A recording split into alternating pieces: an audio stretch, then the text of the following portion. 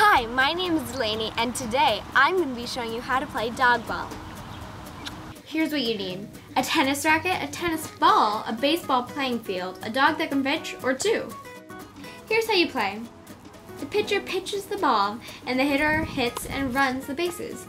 The dog fetches the ball and returns it to the pitcher. Come on, Darcy! Come on, Darcy!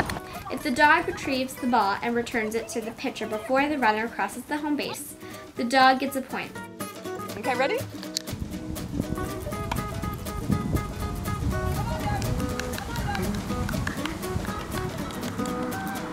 If the runner scores a home run before the dogs can get it back, the runner gets a point. You were fast enough! You were fast enough! Play until no one can run anymore. Whichever team gets the most points wins.